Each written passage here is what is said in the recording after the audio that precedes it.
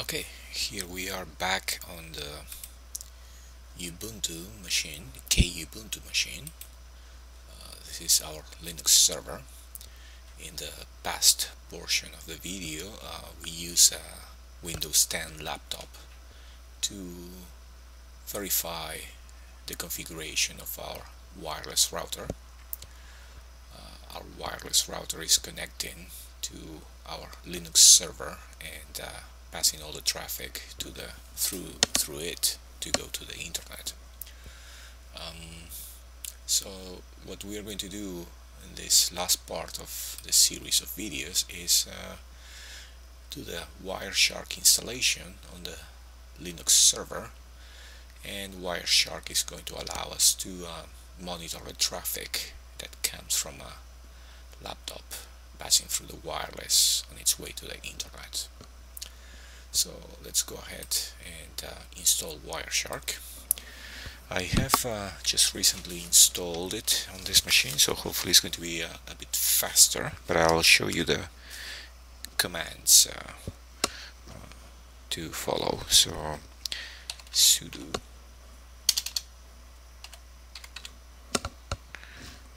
apt get install Wireshark.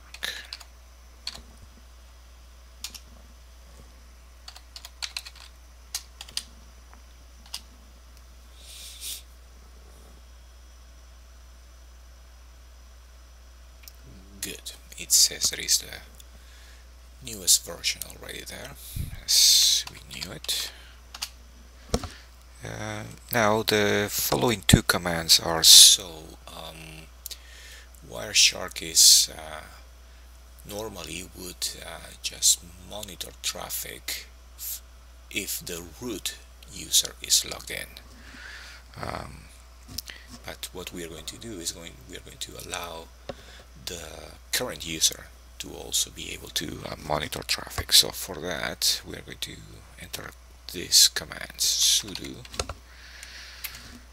the package reconfigure Wireshark common.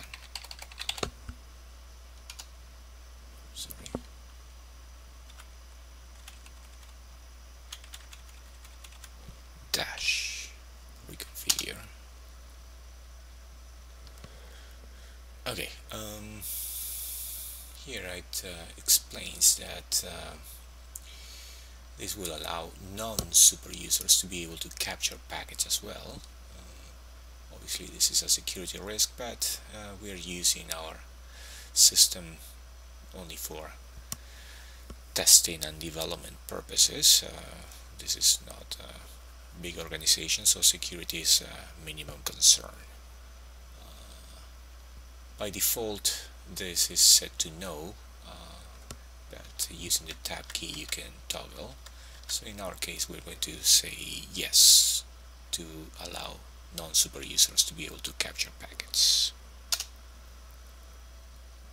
That is done, and the next thing that we want to do is to allow the current user to be a member of the Wireshark group. So we are going to enter sudo add user current user Wireshark, and because I did it a few minutes ago, it tells me that Victor is already a member of Wireshark. Very good. That it's finished with the installation of Wireshark and the configuration of Wireshark. So now we are ready to start using it. If you go here to the panel, you can search for it, and there it is. So we launch it.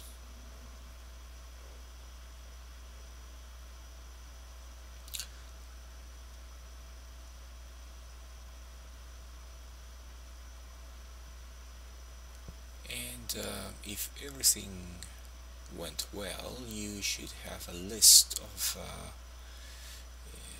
network interfaces that Wireshark is able to monitor. For instance, we can monitor ETH1, ETH0, but because we want to monitor our wireless router, the wireless router is connected directly to ETH0, so this is the one that we're going to select.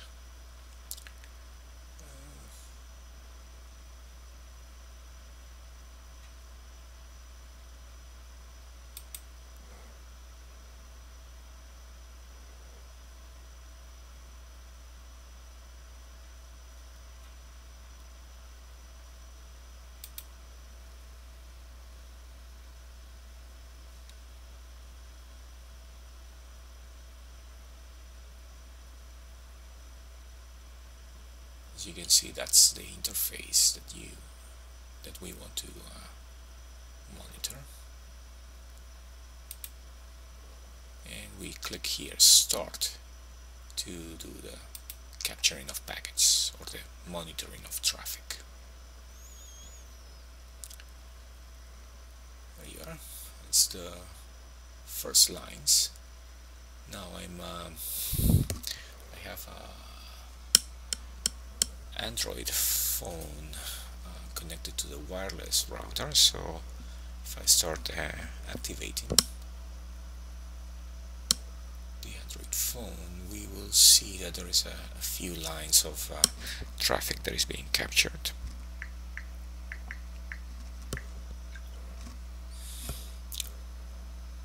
And if I start opening my for instance any browser, so launching a browser to look for Italian soccer results, and you will see a lot of packets being monitored there. As you can see, it's working. The purpose of these videos are not to give you a lot of insight on Wireshark. It was just the purpose of setting it up so it can start capturing traffic. You can play around, or probably in the future we will do another video more specific to Wireshark. Well, thank you very much. This has been quite a trip.